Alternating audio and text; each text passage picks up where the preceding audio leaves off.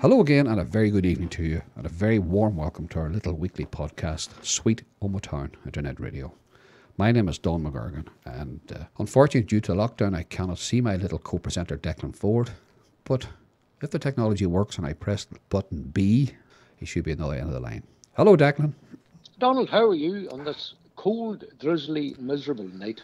Yeah, couldn't have said it better myself. Such an evening, hey. What a day. Well, the wind is howling. Yeah, well, it's winter.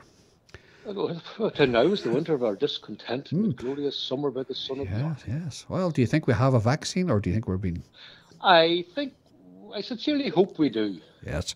You know, we look, just jump at anything. You know, and that's the way I look at it. You know, you're right. I think at the end of the day, if people see some sort of end game in this, and I think that's possibly going to create good feeling, and certainly the markets have responded well financially and things as well. So that's it. That's it. So I don't know. Yeah. Well, I think so. That could be the Biden effect as well, but I think it's more the vaccine that's kind of giving this little ray of light. Yes. So we all need that. We are the placebo effect. We cure you, we don't know how. That's right. Yes, indeed.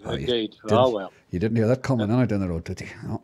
No. All in the future. All in the future. Aye. Oh, now, on a serious note, it was very sad to learn about Brian Call passing so quickly on us, wasn't it now? It was indeed. No, he was a wonderful raconteur, you know, and just a great gift with words. And I see Father Darcy referred to him as a genius, and I don't think he was too far off the mark. Not in the slightest, no. You know, he blazed the trail, and to his eternal credit, he never forgot Omagh. No. You know, and he was very true to his roots, and he had time for everybody. You know, so look, he'll be badly, but he was a fixture in the town, and he will be sadly missed. And that we interviewed him quite early. That was quite early. Well, early by our standards, I suppose, on one morning, and it was a Saturday, and he must have got new Duracell batteries in or something. Technically, he was in full flight. He was excellent. It was a lovely interview, and he was in great tune altogether, and yodeling and singing and talking, and phenomenal, marvelous. Probably one of the last interviews you ever gave, or probably the very last one, maybe. I would say so. I would say so. We were very lucky. We were very, very lucky, you know. And it's nice that that it was Omagh, and he talked very fondly of the town, growing up in the town, and that was probably his first love. And maybe he could have had opportunities further afield. He often said that, but declined for family and friends in Omagh. And you know, when it all shakes down, didn't he do the right thing, really? You know. No, absolutely. You know, and he, as I say, he will be very, very sadly missed and badly missed, and not only in Omagh, but in the, you know, I would say nearly every dance hall in the country. Yeah. And across the water, and of course, friends in Nashville as well.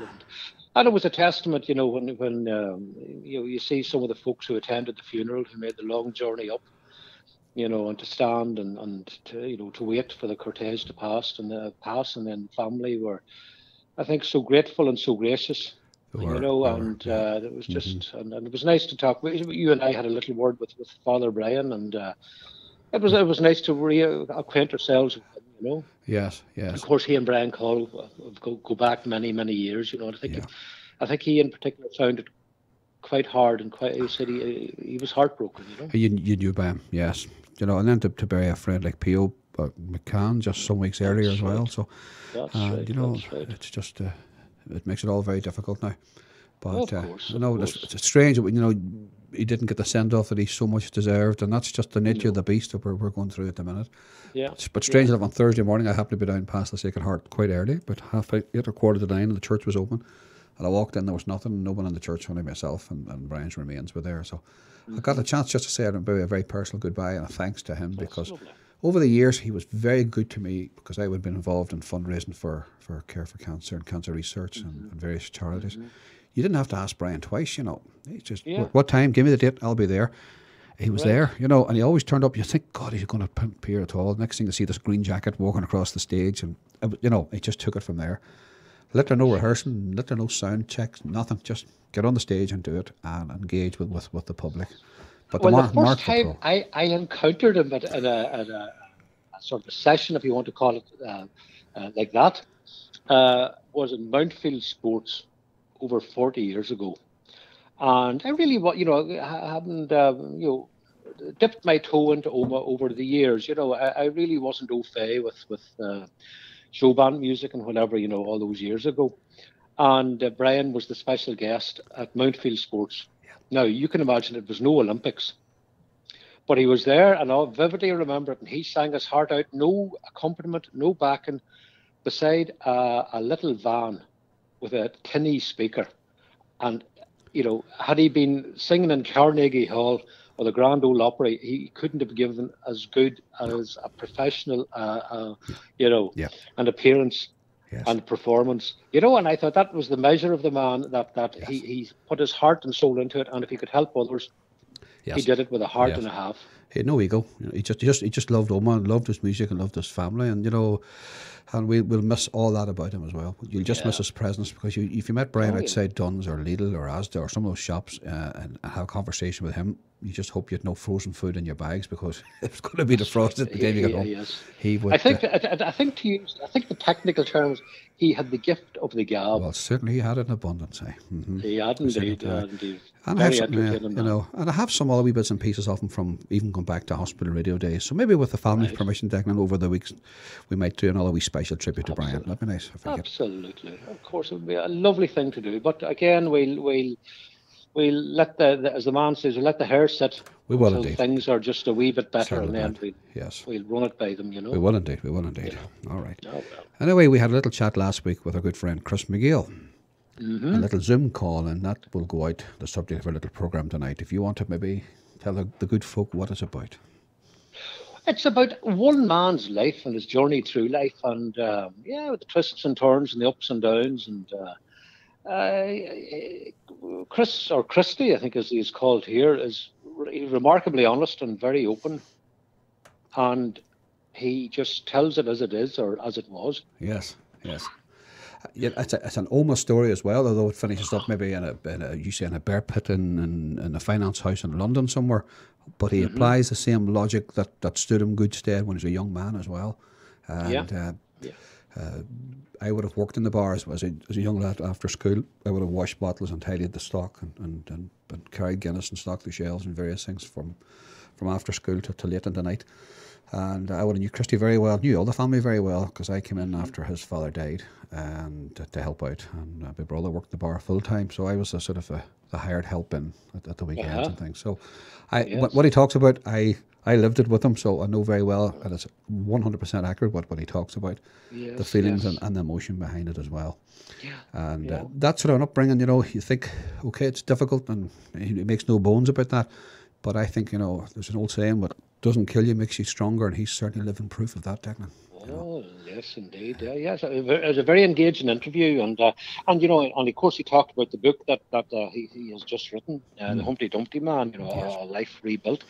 And I was heartened to hear that another Omagh man, a great actor called Colm Gormley, is doing the audio version. Yes. And Colm is now, I believe, in the Royal Shakespeare Company. Oh. And many years ago in my former life as a teacher, I did a few shows, and Colm acted, and you could see then at the tender age of 17 or 18 that he really had something, he had that spark that's needed. Yeah. And it's great to see that he has reached the heights that he has in London. Great. And I wish him all the best. And actually look forward. I mean, I have Christy's book, but I look forward to hearing the audiobook. The audiobook, I'm a better man to do it, of course. It's funny, I'm going to I'm looking forward to get the audiobook as well, because I think it'll be special when you hear my dialect and the story and how they will make that fit into a worldwide audience. It'll be lovely to see how they're going to do it. And he quotes Heaney in it at some stage. I want to try and put it into the programme as well, somewhere if we can as well. Good. There's a wee bit of video of that Chris has sent me, and a couple of photographs of growing up in the bar. And of course, the great and good will get to see you and I, Declan, in the flesh. You with a little £2 camera, mine with a little £3.50 camera, shouting down the lens at it. A golden and roaring, I think, would be the term. Sure, whatever. Well, look, we'll be grand, Look, I don't think we'll frighten the folks now, Not at all. No. If they've survived the coronavirus, they'll survive us, Donald. Yes. Funny, I spoke to an ex-teacher of mine at Brian's funeral yesterday, and typical wit of Omagh. He says, you and Ford will go down in history and geography and maths. So I said, hard about the old ones. aye, the old teachers. Well, still wear the same clothes and And tell the same jokes. jokes. Oh no. No.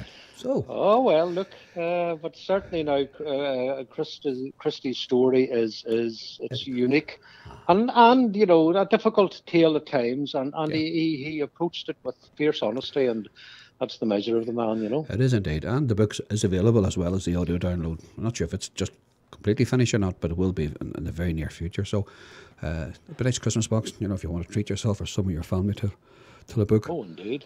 Absolutely. From Absolutely. You know. Good memoir. Right, Mr. Ford, that little dark evening, we shall go now and light the fire.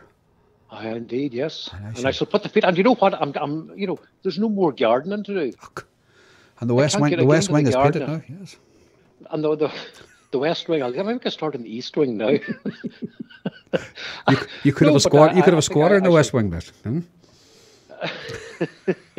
Well, I think you know, no. I'm a creature of habit. Coming into the autumn, I think it's time to relax and get into the winter, to wilt away.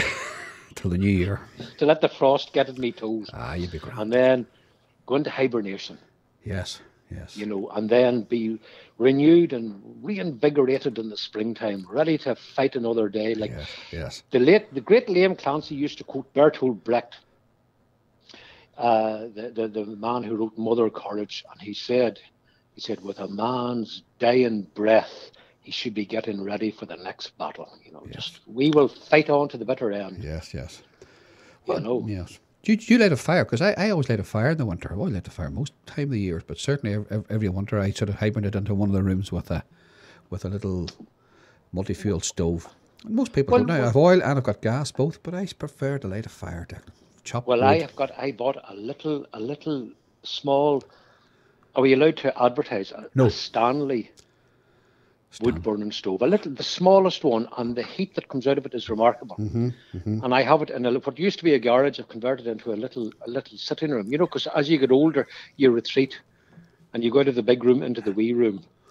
You know, and as long as you have access to the kitchen, the toilet, and the bedroom, that's all you want. All on the same floor as well. And within preferably 10 foot of each other. Forgive you.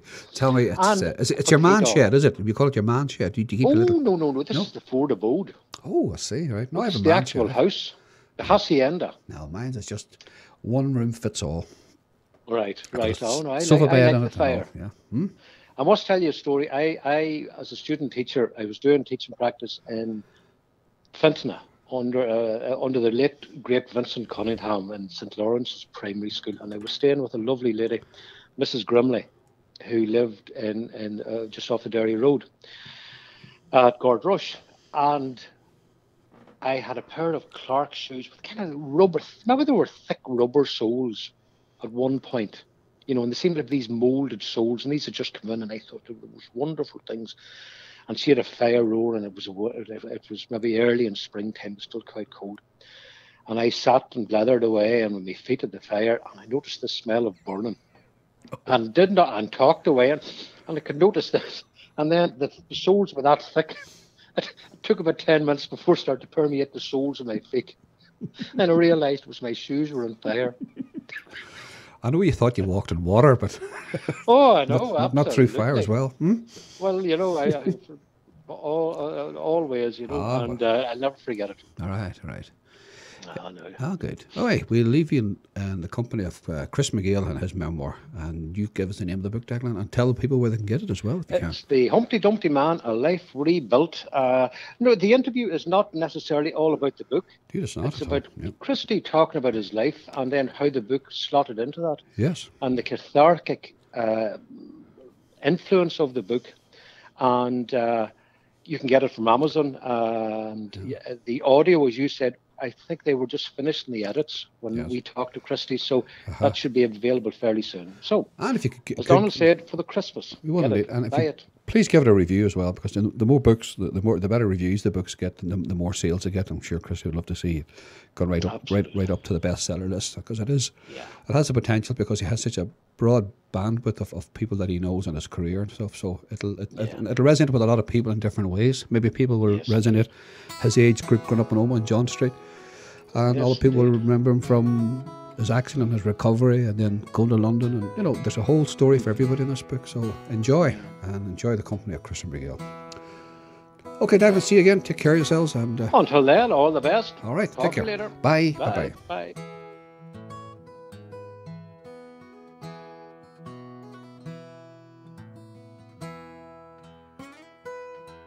Hello again, and a very warm welcome to our Sweet Omagh Town Internet Radio, our weekly podcast.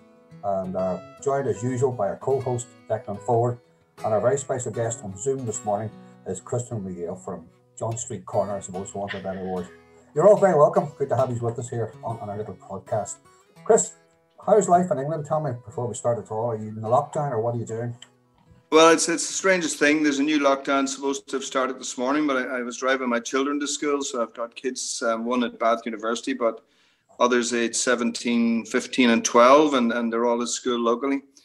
And I had to do 2 school runs this morning because my daughter was out early, and the roads are very busy. And there's no sign of much of a lockdown here, to be frank with you. Lots of white vans running around, and I had a visitor here this morning from British Gas, and that was to install some sort of a meter. But anyway, I hadn't time to talk to him. So there's not much sign of a lockdown, I'm afraid, here. I don't know what it's like over there. Okay, well, business as usual for ourselves here, pretty much in Omagh as well. But anyway, Chris, if I take you back before to your earliest memories of John Street, because I would have shared some of your early childhood with you by virtue of the fact that I worked in the bottling store of the pub that you were reared in. So you and I could maybe have a lot of similarities, and people we would have known, grew up with, and those people who would have influenced us. And Declan, feel free to chip in as well and tell us all about your memories as well. So just take us back to the very start, Chris, if you don't mind. Paint a picture for me of what Omagh was like for you growing up.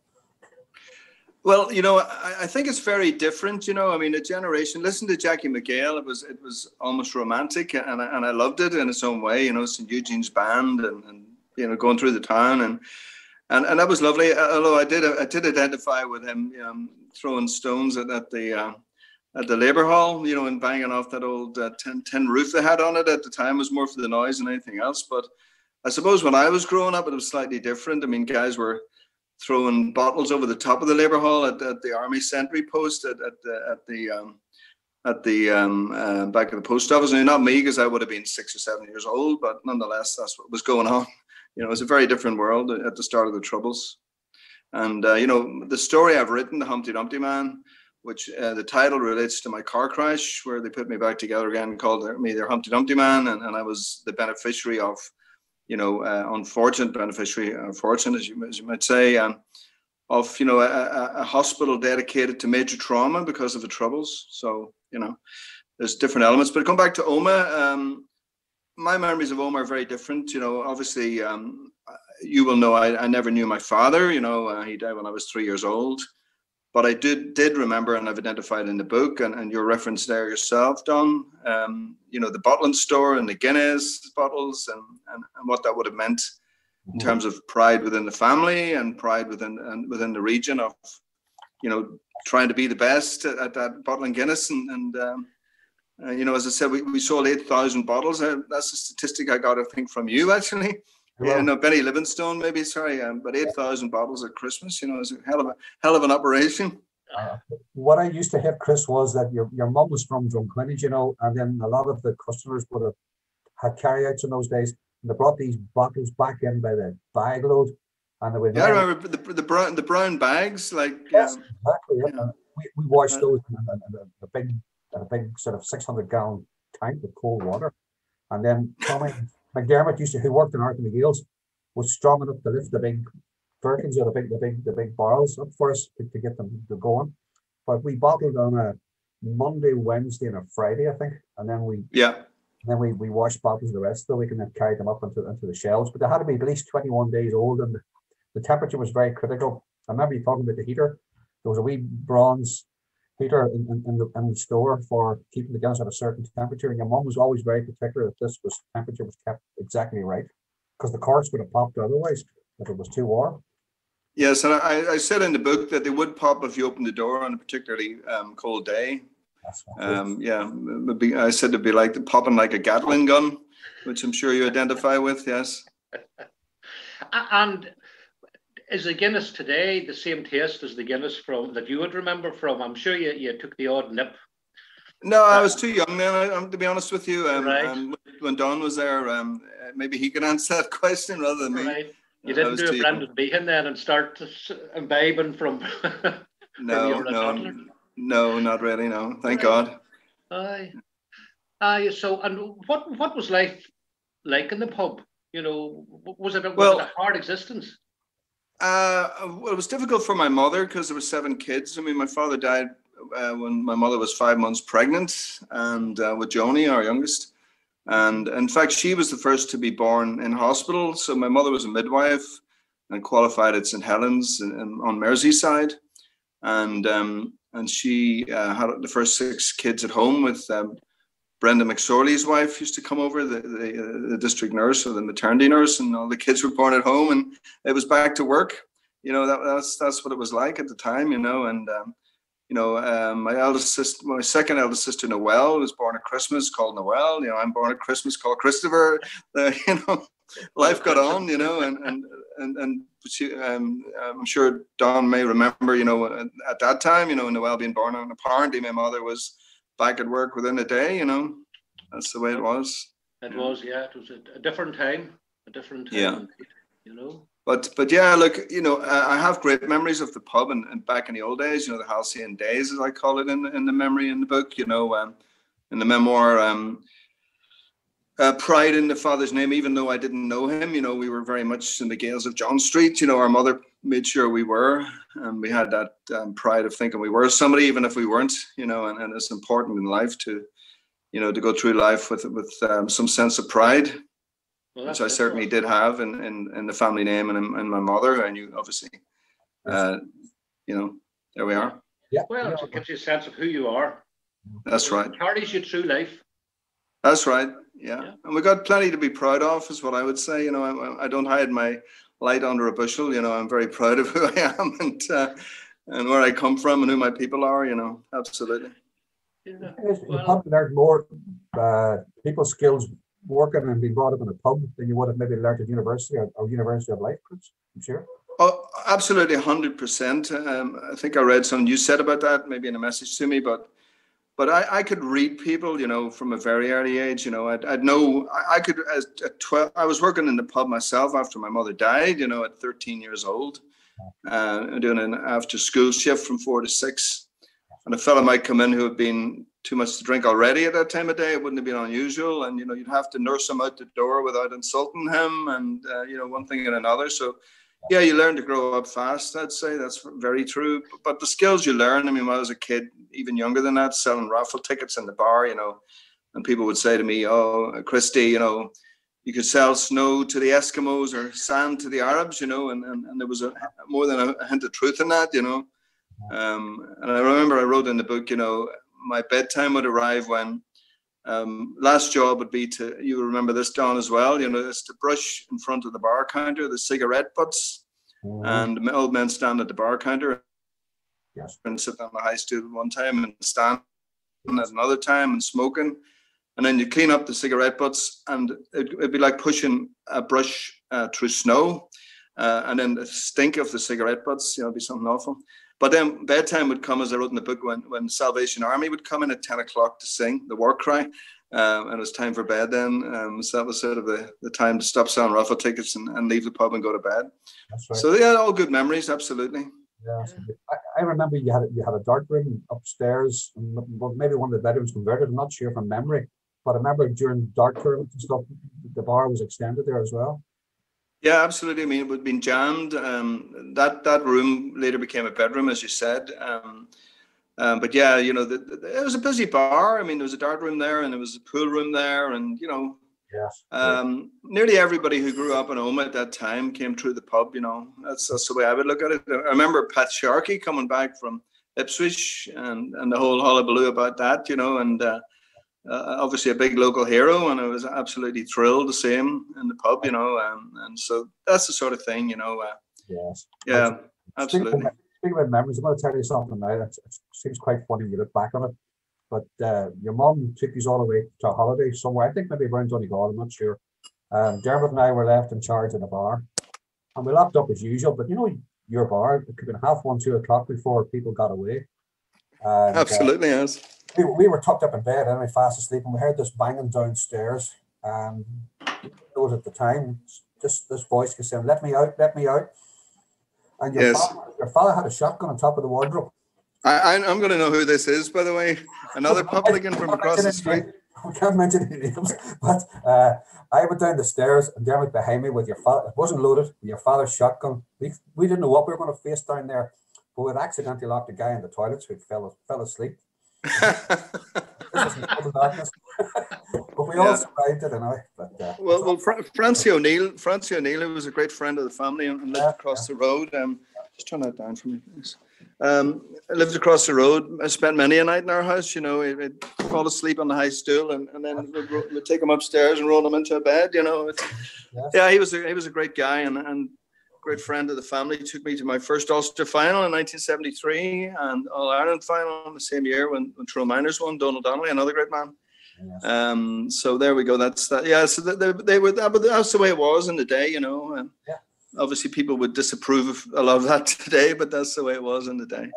Probably the social workers may have something to say, but you know, that's what it was. And as you said, I said we learned a lot of life skills about dealing with people, and I've certainly used it to good effect in my own life and the work that I've done later on in life about how to work. Yes, selling skills as well. You know, I mean, just as I say.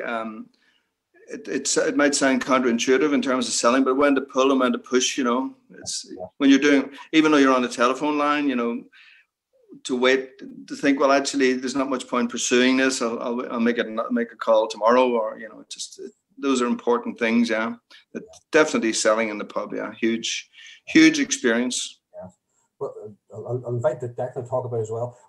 Over the years, myself and Declan have recorded a lot of interviews of voices. Some you'll know, some you won't remember. But Omagh is a very special town, and especially around the Gallows Hill end of town, I see it as particularly special because despite that everyone shared what they had, Chris, I'm sure you found that in the bar as well, there was never any sense of sectarianism or people not belonging.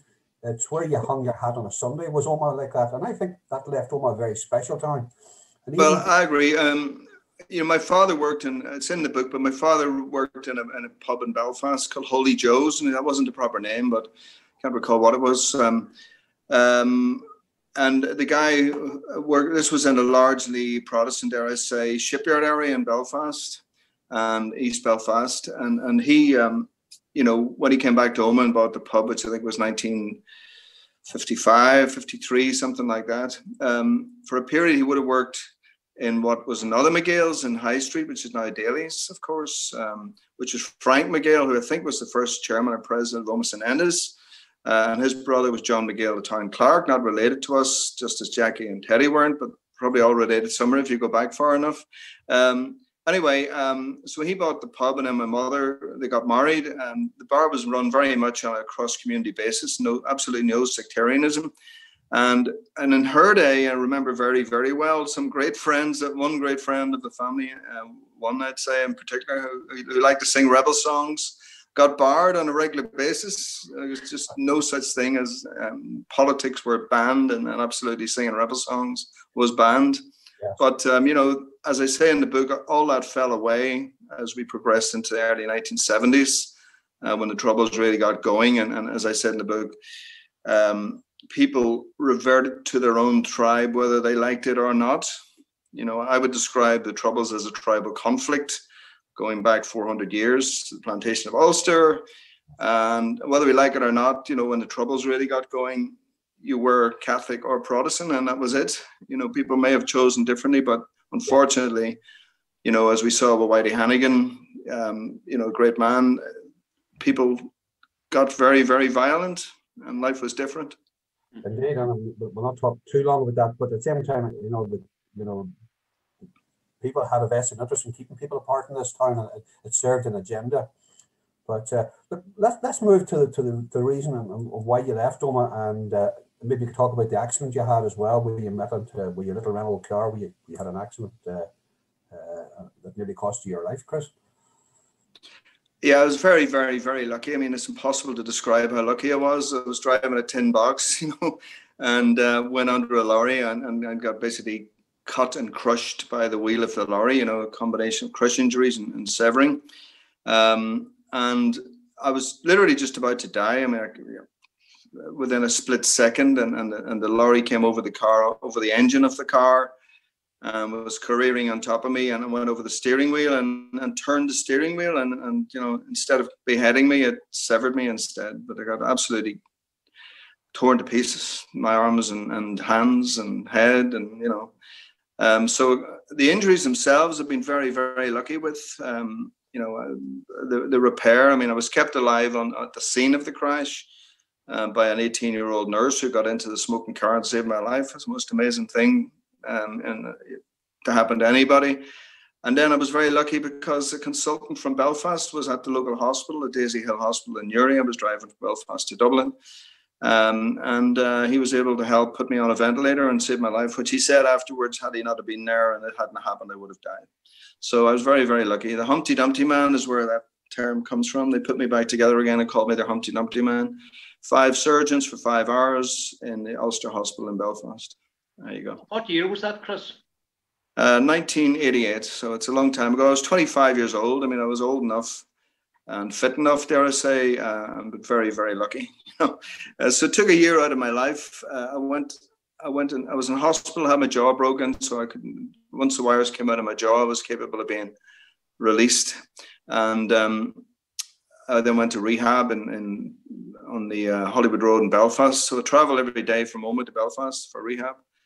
And one of the things I wrote was, because I was really very badly injured. I mean, I was very significantly badly injured, so I couldn't walk up and down a bus, a moving bus, because I couldn't use my hands and my arms. And one of the great moments in my life of thinking about these things was I had to say to the bus driver in Belfast, so I'd come on the coach from Omagh to Belfast, and then I'd get the bus from the Great Victoria Street over to the Hollywood Road to a place called the Joss Cardwell Rehabilitation Centre. And I'd had to say to the bus driver, do you mind waiting until I sit down? I'm handicapped. And that was quite a word, yeah. It was quite a moment when I had to admit that. So, but I got over that. Certainly wouldn't describe myself handicapped today, and I don't go for a handicap pass or anything like that. And I'm very much. It was a period in life, 1 year over. Yeah. And the day of the accident happened, what path were you on?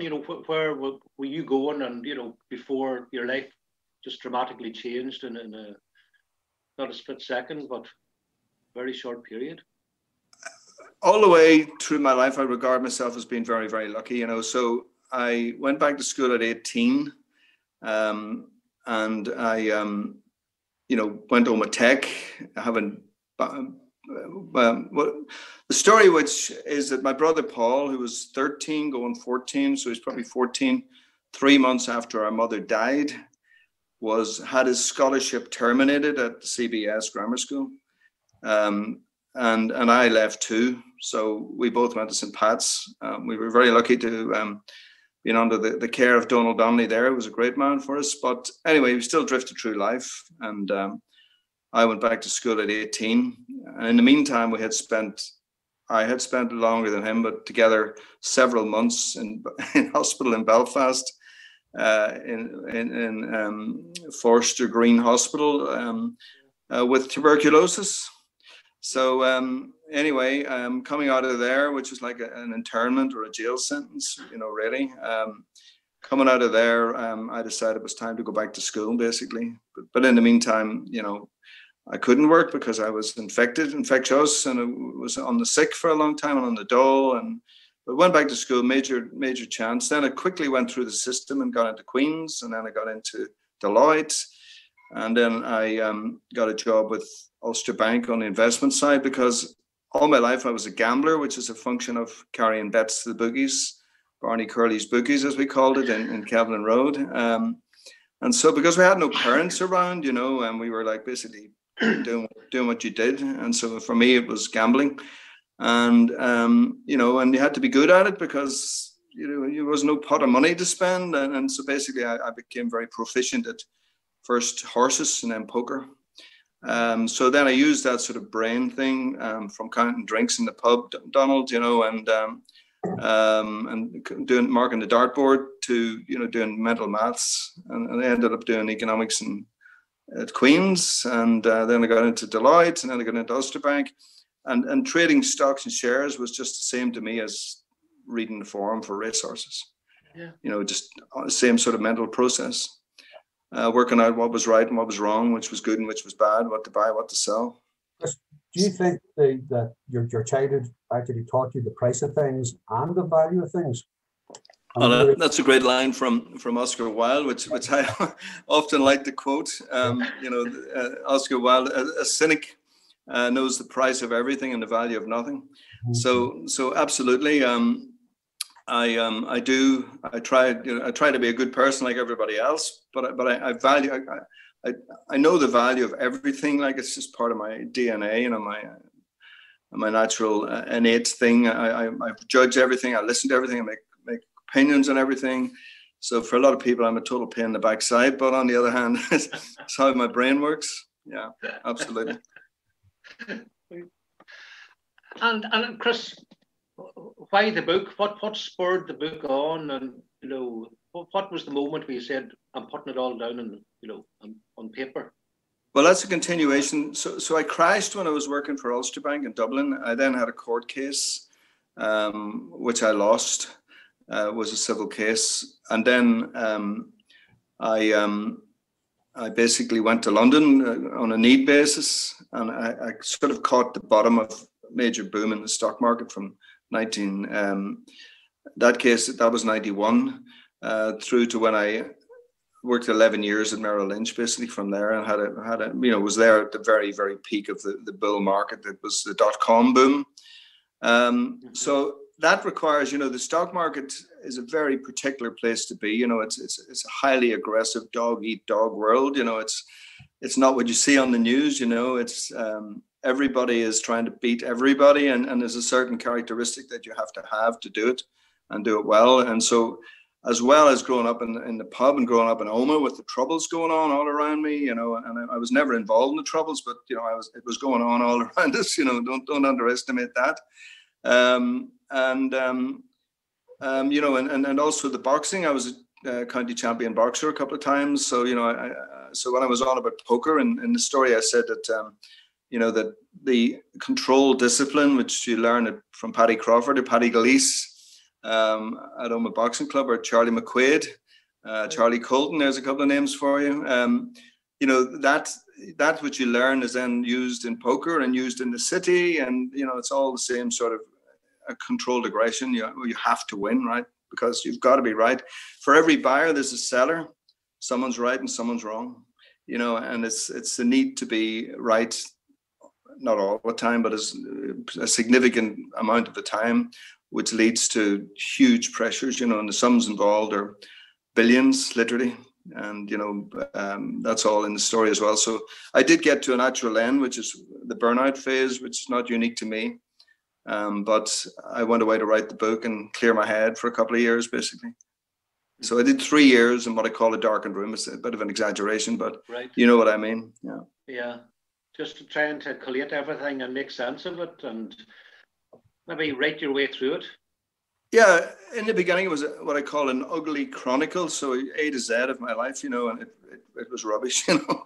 And then I tried to make it better, and it didn't get any better, and eventually gave up. But then once upon a time, I went back to the scene of the crash and had some flashbacks, and that prompted me to start writing again. Shortly after that, I got a book publishing offer from a group in Dublin called Liberty's Press, which I didn't take because I wasn't looking for one. I was using a literary agency in Dublin to help me improve the story, not to publish it. And then after that, the lockdown allowed me to finish it. So that's why I finished it, because of lockdown. I started writing again in March. So yeah, it's been a long, long time. I mean, 18 years since I started, and without any fear of contradiction, I've written for 4 years, sitting on the stool that I'm sitting on today. For 4 years, it's a long time. Yeah. Uh-huh. But I'm very happy with it. Really happy. Good. Well, then, could you go back to that world, the aggressive world of the stocks and shares and the kind of the bullish nature of the work? They say it's a young man's game, and I agree with that. This is stockbroking now. There's investment banking, and there's different types of things. You can always be an investment banker, but that's the sort of graduation process. You start as a broker, you become a banker, you're an investment banker. But having left the industry, that role is gone. There's no scope to do that. In addition, my clients were the Dublin investment community, which I worked in and then moved to service. And then basically they all went quite belly up, a lot of them in the mid 2000s. So the client sums under management substantially declined. And, when I came back to the city, there was quite a decline in the opportunity, but not blaming anyone. That's my own choice for having left for 3 years. So I came back in 2005 and did a couple of years, but never at the same level.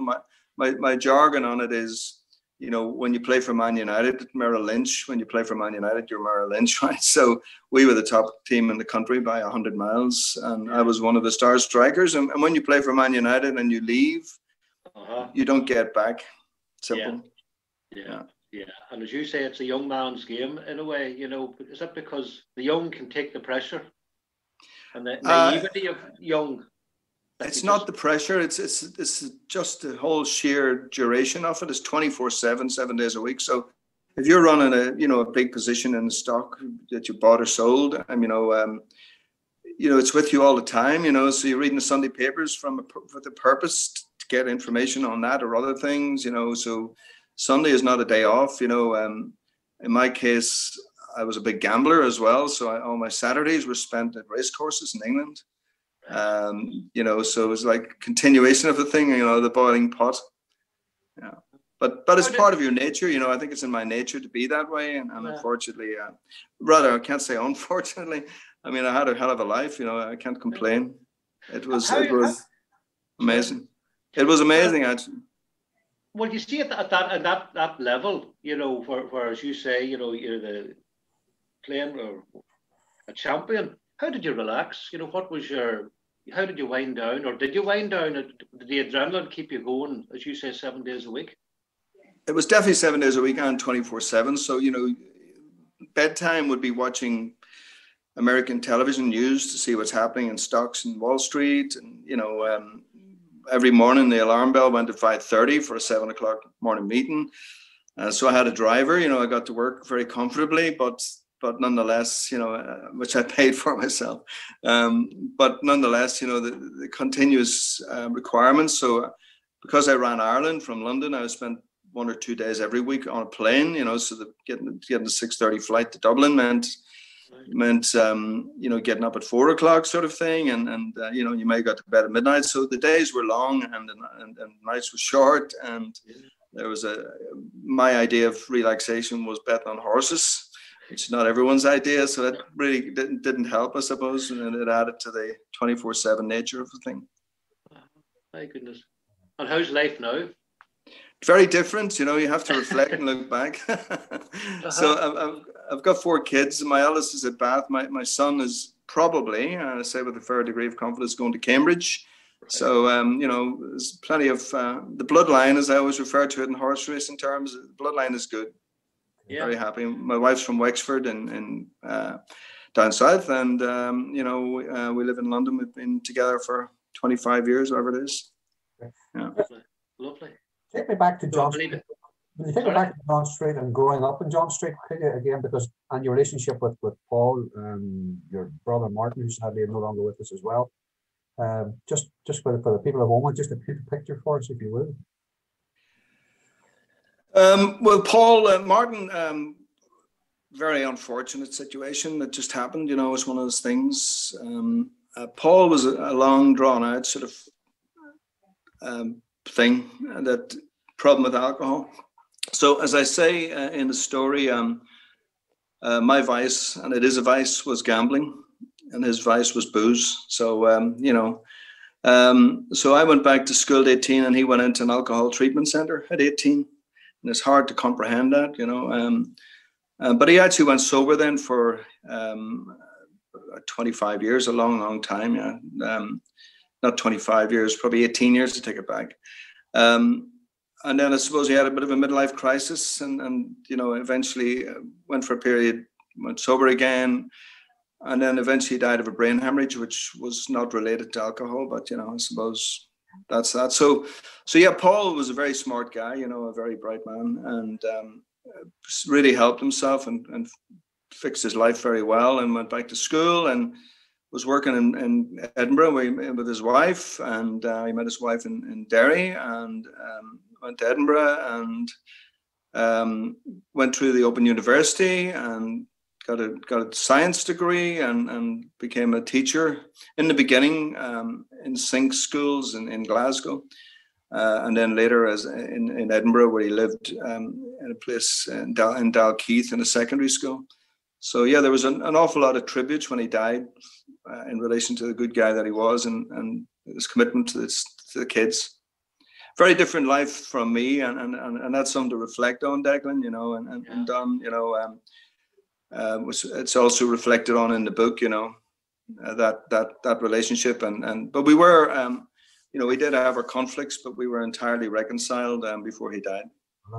That's everything. And families are a complicated unit, as you know, Chris, and then in yours particularly so, because you were orphaned quite young and having to live with a public house. Your house was public to some extent. You didn't have a family life that most people would perceive.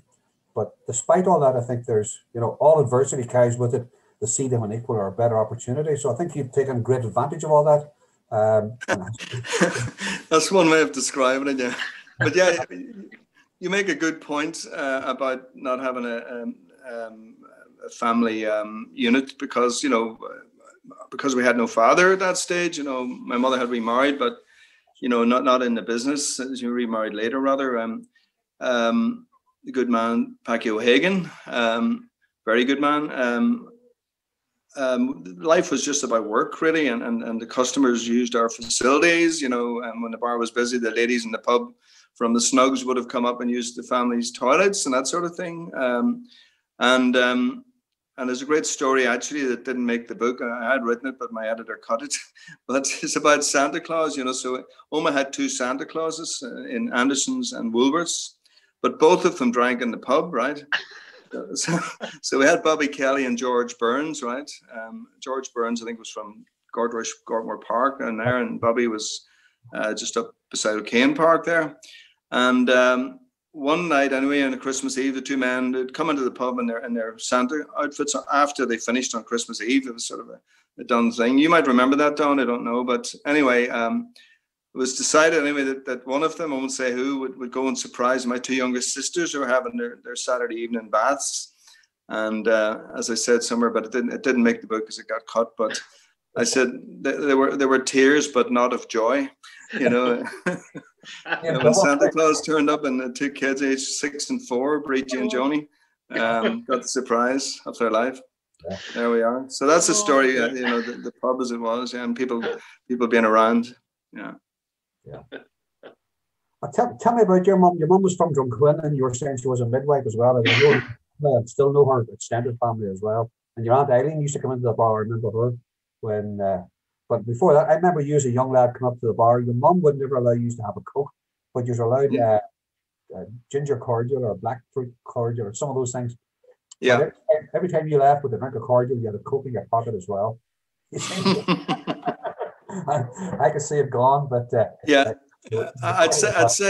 I'd say everyone feels the same, but I had a very special relationship with her, and I think she, the term in the house was the glamour boy. You may have heard that term around. I don't know, but Paul was originally the glamour boy, and then it passed to me, and it's a thing which is, as I said in the book, it's an expectation of academic success, but it's also just, every house had to have one gentleman, my mother used to say, and in her house, it was her brother Mick, who graduated from Queen's as well, as it happens. And he was a Belfast pharmacist, another super guy, a very bright man. And that was very unusual. So him and her both went to secondary school in Omagh. And in those days, you had to pay for secondary school education. So two of them were riding a bike in and out from Drumquin, like Freshie, the hills above Drumquin, a 10-mile there and 10-mile back round trip every day on a bike to go to school and have someone pay for that as well. So yeah, look, it was very different then, but there was always a big focus on academic success through my mother, who was a very bright woman. And, you know, in a different era, would have been, you know, a midwife was a big qualification at that time, you know, and she achieved what was achievable at that time, but she was a very bright woman. Yeah. And Eileen and all these people, they have a sort of photographic memory. You hear all this stuff about cousins and aunts, you know, I'm sure every family has one person like that, you know, but there used to be a lot of talk about the in-laws and who married who and where they were from, and, you know, the whole story. Yeah. It's like the family historian with Absolutely. a computer-like brain. That's right. First, second, third cousins. That's right. We had a few of them. Everyone has one at least, you know. So yeah, absolutely. Yeah. Do you get back to home at all, Chris? No, not really, to be honest with you. You know, I'm very, very, very pleased to have sold the pub to Andrew Short. And why I say that so emphatically is it's very important when you're handing over the family heirlooms, you know, that it goes to somebody who's prepared to make that investment and work towards a high quality venue, which he has done. So I'm really pleased about that. You know, had I just sold it and cashed it in, I mean, back in 2008, the financial outcome would have been a whole lot better. But I'm very happy that I sold it to somebody who's going to keep on the heritage of the place. And so for that reason, I've got no purpose to go there. I mean, obviously, I've got 4 sisters living locally. But, you know, in terms of going over there, there's no parents and one thing and another, you know, so it's different, right? Yeah, well, I think that's what happens, you know, when the parental side goes, you know, in a way, you don't cut ties, but the ties are loosened. That's right. I mean, my personal love is Tyrone, you know, and Tyrone Gaelic, you know, going back to the Ulster final against Down and seeing Frank McGuigan play back then in the minor match and so on. I mean, that's my personal love, and some extent my family, dare I say, you know. And in the story, you know, Tyrone is a constant with Paul and me from the beginning to the end, you know, and so it sort of ends up with the All-Ireland, you know, in 2007, you know, and sort of, yeah, great days. Great days. Yeah, absolutely. Andrew Short has changed the pub beyond recognition, but he has kept the front door step. Remember the mosaic front door step, Chris, with is it Tom O'Kane licensed to sell? That's right, yeah. Yeah. Every time I walk past, I look in and I look at that, and a lot of memories come flooding past, you know, the days when the wee snug was into the right. I'm sure you remember it as well. And, yes. And you describe so well, sweeping up in the morning, and you lift the 4 stools and put them up in the bar. And your mum had old bus seats in the very early days. Not sure you remember that. They were actually bus seats. Yes. Around the back. It was the most comfortable, warm pub to work in, I must say. You know, I've learned so much from as a very young child just being there and being immersed in that sort of atmosphere. Although it did have its challenges as well, but it was a great place to learn, and I think we've all learned from that. Yeah, no, I should correct something there. I mean, there'll be a whole lot of people firing darts at me. The All-Ireland was 2008. We wouldn't know, Chris. 2003, 2005, and 2008. So anyway, the reason I mentioned 2007 is that's when Paul died. But, you know, that's the connection. So from the beginning to the end, Tyrone are in the story. I mentioned the hills above Drumquin earlier, and there's been some great times, you know. Felix Kearney, right? My mother was obviously very fond and very revering of him, you know. I mean, a great man he was. And I remember I went to schools. I remember him as a customer in your bar, coming in. That's right. So I have a memory of him coming in before he died, and he was a man of very advanced age at that stage. Yes. But that's one of the memories that sticks with me. Probably because I realized that she was so deferential towards him, you know, that. You know, in a positive way, he was delighted to see him, and he'd probably come in to see her. He wasn't into drink, I wouldn't say, you know, and it was really lovely. So yeah, that's another great man, Felix Kearney. Yeah. But you see, you were there at the outbreak of the civil rights as well. So, and you've seen a lot of changes from, you know, community strife. What was a very good place to work. John Street became a difficult part of the town as well for a few years, and thankfully those days are now behind us. But would you regard Omagh still as home to you or not? Or would you say it's yeah, absolutely. Well, as I said, Omagh and Tyrone, absolutely. Look, home is home, right? And I very much look forward to going back and doing a book signing, dare I say. I've been asked about that in the Herald and so on. But yeah, look, I'll be in the Blind Cobbler, that's for sure. I'll probably cross over to Sally O'Brien's as well. And nothing gave me more happiness than being around John Street. Absolutely, totally, yeah. But then your book is available, yes, on Amazon, and it's pure on. There's an audio version as well. You're saying we've got the ebook, we've got the paperback. And the paperback's astonishing. Amazon print on demand, and you can literally order it one day and get it the next if you're on Amazon Prime. And for this week, we've been working on Audible, which is the Amazon audio side. So it's quite a lot of work, actually. There's a reader well-known man from Omagh as well, Colin Gormley, Paddy Gormley's son. And back in the day when there were no phones in Omagh, it's a great story. Our phone, and you will remember well, and in fact you've indicated that, was number 364, and I remember it becoming 2364, and then I remember it becoming 242364. Anyway, when it was 364 back in the day, my father had the phone, and Arthur McGale would have been operating next door, and we'd been taking calls for the furniture store, but we'd also taken calls for Paddy Gormley, the singer, who's Colin Gormley's dad, of course, who's the guy who's now at the Royal Shakespeare Company and is doing the audible read for me, which is great because he's entirely got the accent, and it's actually sometimes very weird listening to this guy reading your own book and in your own voice, almost, and so that's going on this week. We've done about 13 hours so far, so it's a lot of work. We've got about 3.5 hours of actual finished pages.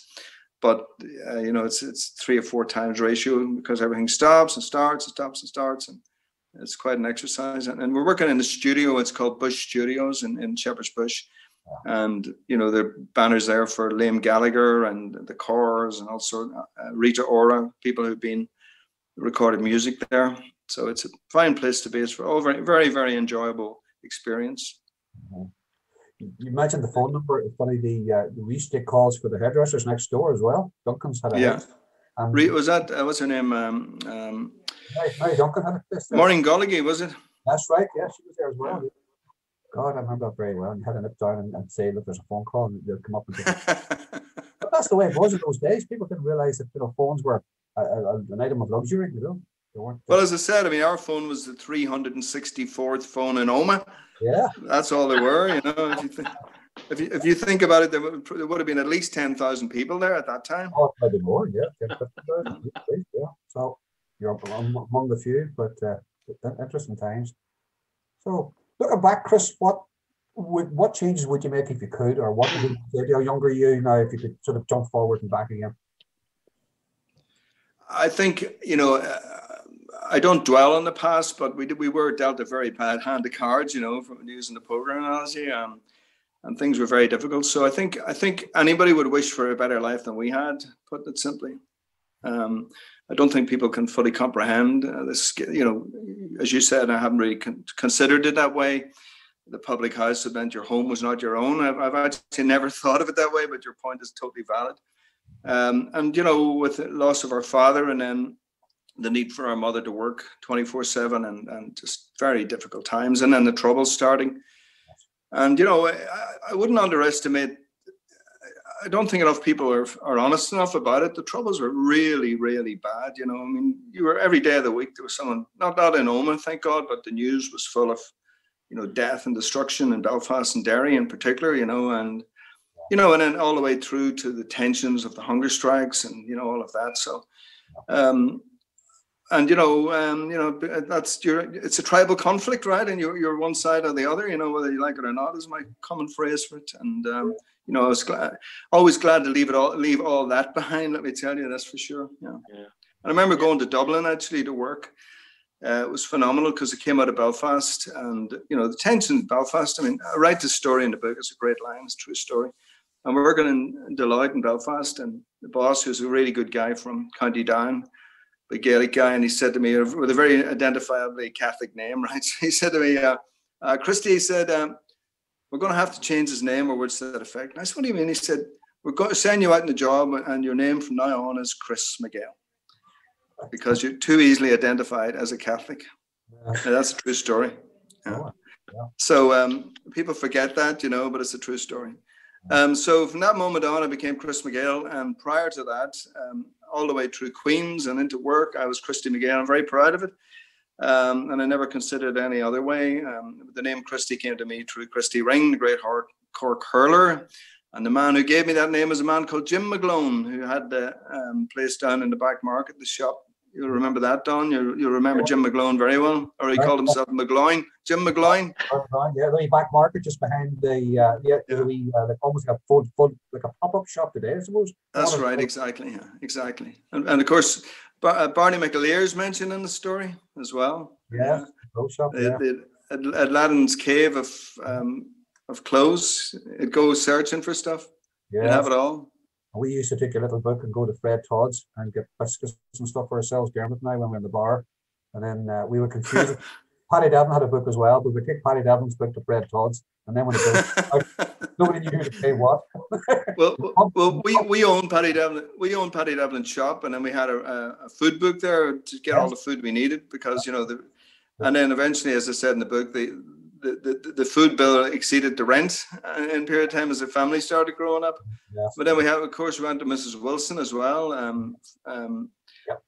further over in John Street, and of course, who else? Gallagher's ice cream shop. Yes. And who else? The chipper over in Georgia Street and Barney Haughey and over there. The Harold shop, remember it? Highland Cafe.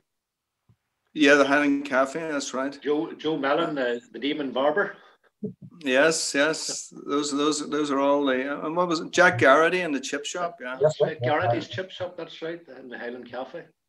Chris, thank you so much for taking the time to talk to Declan and I today. I really appreciate your taking time out, and every success with your book and the rest of your life. And I think you're swimming downstream now, so take every day as it comes and enjoy it, I suppose. And thanks for the lovely memories and sharing this with us today.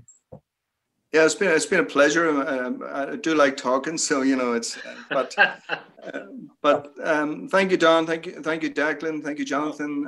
It's been a pleasure, and delighted to share the same platform with the great Jackie McGale. So what more can I say? Oh yeah, indeed.